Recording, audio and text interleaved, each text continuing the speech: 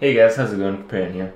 Now, I know I've been playing Path of Exile for quite a while, and prior to that I was doing the World of Warcraft shit, and I was doing the Guild Wars shit, and every time I moved on to a different game or changed my character, like in World of Warcraft, and became the little panda guy, I didn't really change the K icon at the start of each videos, and similarly didn't change it in the stream and all the other places that it may or may not show up. So, a lot of you guys have been on my case about this and think it's time to change the icon and all that stuff. Now, I'm a little bit hesitant to do that. When I started the streaming thing, when I started the Diablo thing, I made like a big video, Kripp 2.0, and in that video I kind of announced what I was planning to do, how I was changing the channel in a completely different direction. And as a result of that, I was, changing everything to be with this barbarian icon because honestly, I expected to play Diablo 3 for many years to come.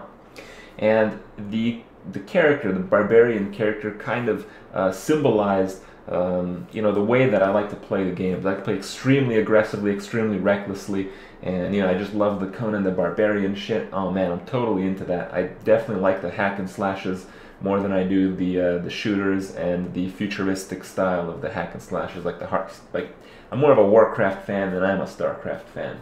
Kind of the simple sense. But back to the topic. I've played Guild Wars, didn't really make a new icon. Made the panda, no new icon. Now playing Path of Exile, sorry, 0 for 3. But that hasn't really stopped some of you guys from sending me some pretty cool icons, and I understand that these take some time to make, and I have received quite a few of them. I'm going to show you guys kind of the two that I've kept and I really like, but I don't really think I'd change it just because kind of what I've done since starting the Diablo thing with the streaming and all the rest, I've kind of kept up to that, and for some reason I really like the barbarian icon. I really think it symbolizes a lot of what I try to do and how I try to play games. So let me show you guys kind of the submissions that I've gotten. These are just two of my favorite ones. This one was done by Mihai. I think he's somewhat of a professional artist. He does have some pretty cool stuff on his website. I'll link that to you guys so you guys can check that out. This is the Templar one.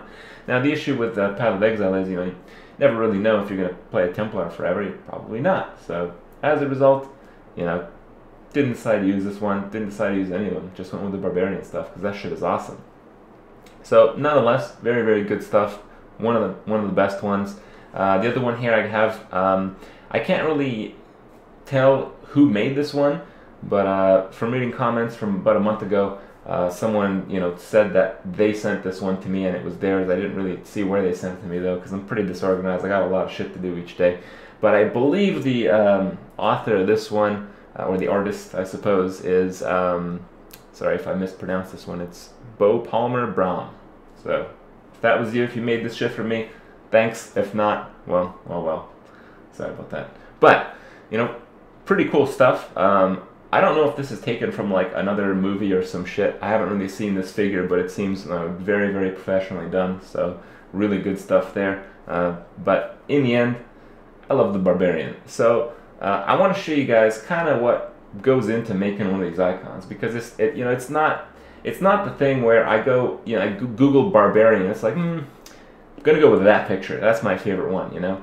So obviously that's not the way to take these things, especially because there's a lot of copyright type of shit that I don't really know about, and I just figured I'd go from the bottom up. And when I started the YouTube thing, when I started with the troll icon from World of Warcraft, I ended up having someone do that for me, and the person who came to my mind at the time when I was playing on Yasandre in World of Warcraft. On the Yasandre World of Warcraft boards, there was like some kind of like artist competition or something. It's like, hey, look at this shitty program that you can make stuff with, and a lot of people sent their submissions, and clearly the best of those submissions was one from Seaferret, who was someone that was just playing World of Warcraft kind of casually, kind of like an somewhat serious guild, and I figured a couple months down the line I sent her a tell. It's like, hey, you seem to be knowing your shit, you want to draw a troll? I'm like, yeah.